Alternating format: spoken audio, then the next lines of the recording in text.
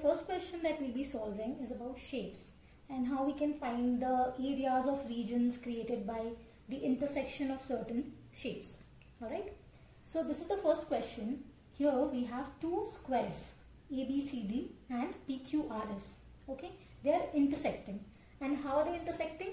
So they are intersecting such that this point P of the square PQRS is exactly at the center of this other square ABCD.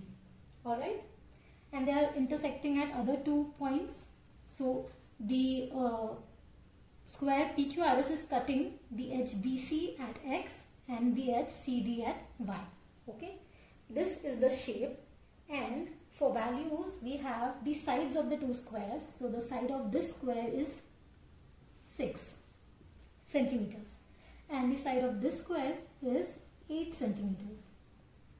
Okay, and they are intersecting such that this YC is 2 centimeters long. Okay, so this is all the data we have. Now we have to find the area of this shaded region PXCY. Okay, PXCY. Alright, so let's give it a try. You can pause the video and give it a try yourself.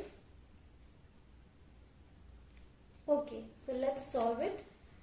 Okay, let's look at the question clearly. Let's look at the diagram, because most of the answers of such questions lie in the shape itself. So actually this size of 2 centimeter, the side, is irrelevant to us. This is not required in the question. We can just get rid of it. Okay, so this was not important. Then just look at the question, look at this square. Forget about the extra portion, look at this square. Alright, this is the center. P is the center of ABCD. If we simply extend these lines, okay, we'll find that since P is the center, if we extend these lines, the square is getting divided exactly into 4 identical parts. What are identical parts? Identical parts are parts which have similar properties. They have the similar side lengths, they have the similar area. Okay, what does that mean? That means the area of this region is equal to this, is equal to this, is equal to this. And that means we can see this plus this plus this plus this creates the whole square, right? So we can simply write 4 times the area of the shaded region, okay, PXCY, equals the area of the square. What is the area of the square? The side is 6, so simply the area is 6 square, that is 36.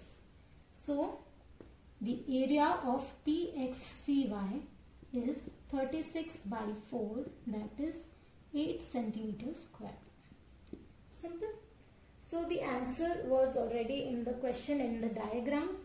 That 2 was just to distract us. So yeah, the hint to such questions or the trick to such questions is to just look at the question properly.